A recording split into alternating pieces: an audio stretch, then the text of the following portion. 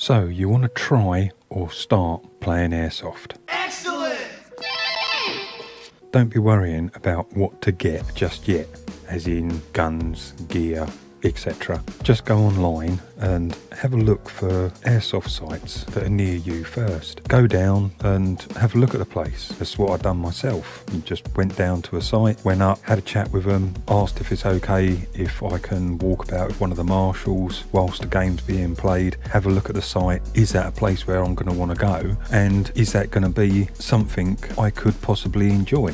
This is a picture of me on the first time I went and played airsoft, and you see what I'm wearing is just an old fishing jacket, pair of jogging bottoms and welly boots, and then I hired the gear. I'd done that was about 6 times I think it was, just in that particular type of setup, and enjoyed myself. And you know, you might find out that it's actually not going to be for you for whatever reason, and at least you give it a go. But it's a good place to start, and we all had to start somewhere.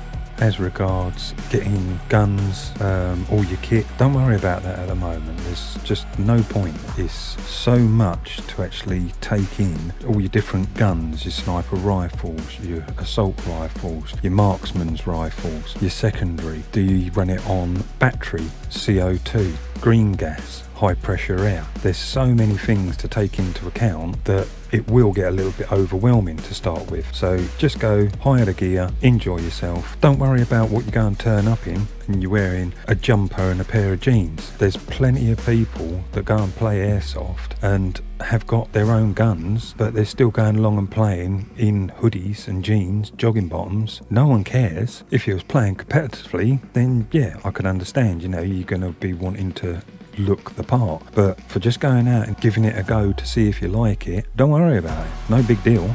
As regards on age-wise, there will be a limit to how young you can be, where you will need to have a parent or guardian with you, but other than that, as long as you can get yourself there, you're pretty all much playing. Rules, how the game's actually going to be played out, what type of game you're going to be playing, will all be explained to you just before you actually go and start playing or that particular game, depending on whereabouts you are in the day. Chances are you'll be a bit like me when you go and play airsoft for the first time, running around, one assault rifle, one magazine and a bottle of BBs in my pocket, making me sound like a giant maraca as I'm running around. But that's one of the things that's going to happen. I am doing this only for a UK base airsoft, because I've got no clue on what other countries in the world have as in rules and regulations, but it's one of those things that isn't going to be too hard to find out if you just go on Google and have a look around. Now, when you have found an airsoft site that you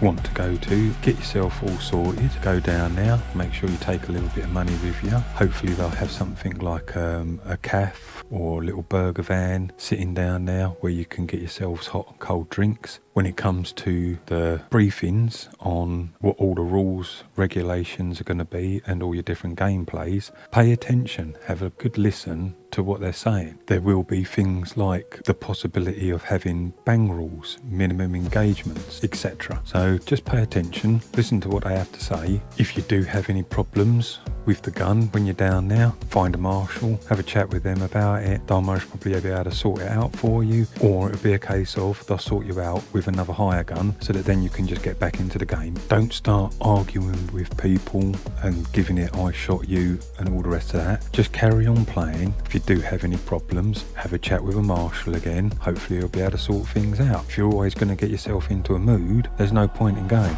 because you're not going to enjoy the day yourself, and chances are you're going to make it so it's not such a nice day for other people as well. If you ever get to that point, then what's the point in playing? If you think there is someone there that isn't calling their shots and isn't playing fairly, then try shooting someone else. At the end of the day, you have got to get used to that gun, or used to playing airsoft. The guns have not got unlimited range, and there's a point that you may not actually see that your BB has hit someone. And what's the point in getting all stroppy, moody over a game that's played with technically toy guns and little plastic balls? Now you will find yourself at the point of that you have got shot. You stand up, put your hand up, shout out that you hit, and depending on the gameplay you may be standing there waiting to be mediced, or you may have to head back to a respawn point. Either way, you could still get shot by accident by someone who's just a little bit trigger happy and as reactions aren't as good or as quick as what their brain is thinking or not thinking. If you do get shot and when you're already out, don't worry about it. Just say that you're already hit, you've still got your hand up in the air, hopefully, and carry on walking back to your respawn point, or if you're standing there waiting to be remedicked. It's not a big deal. It's only a little plastic ball.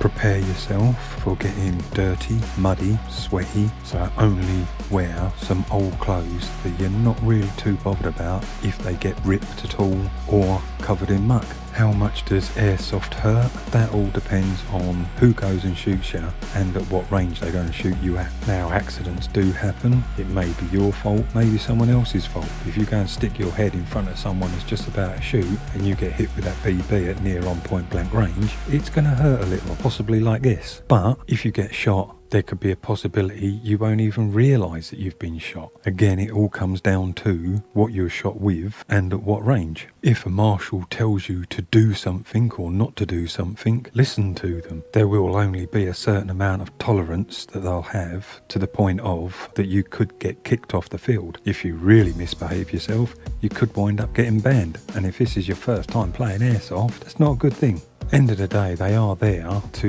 look after you as well as everyone else and try to make sure that everyone has fun, but at least be respectful towards each other as well. You will be supplied with eye protection, possibly even a full face protection. Remember not to be taking that off when you are out playing games. You've only got two eyes, and if someone shoots you close enough, that will remove your eye for you. There's plenty enough clips on YouTube that you can go and look at where people have been shot and they've got a BB stuck in them. The last thing you need is for that to go and happen to one of your eyes. Not that I'm trying to scare you off from actually going and playing it, it's just one of those cold hard facts that it can happen. When you do go and stop and have breaks, go and have a chat with people, see what guns they've got, have a chat with them about it, how good they think they are, what upgrades they've gone and done on these guns as well. It'll start giving you an idea on sort of how much money it is going to cost you to go and get yourself a gun and upgrades. Have a chat about things that you want to find out about, things you want to know. Then you'll start working out things that will most probably give you more questions that you need answering, but the more you know, the better decisions you'll make,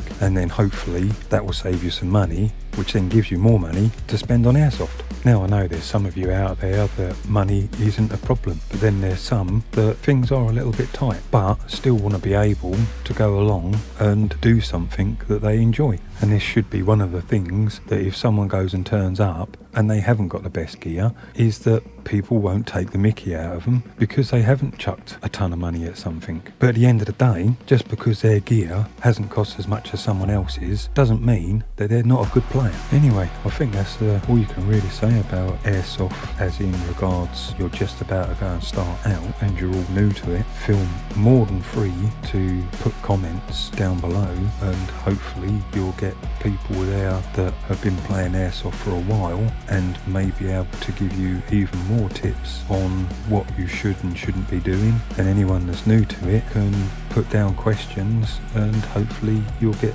people maybe answering you back with some good ideas or good suggestions. So that's really going to be it for this one. I hope this does help some people out. So don't forget to like, comment and subscribe, and I'll see you in the next one. Cheers guys.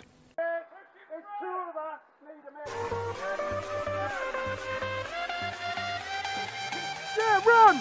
Run!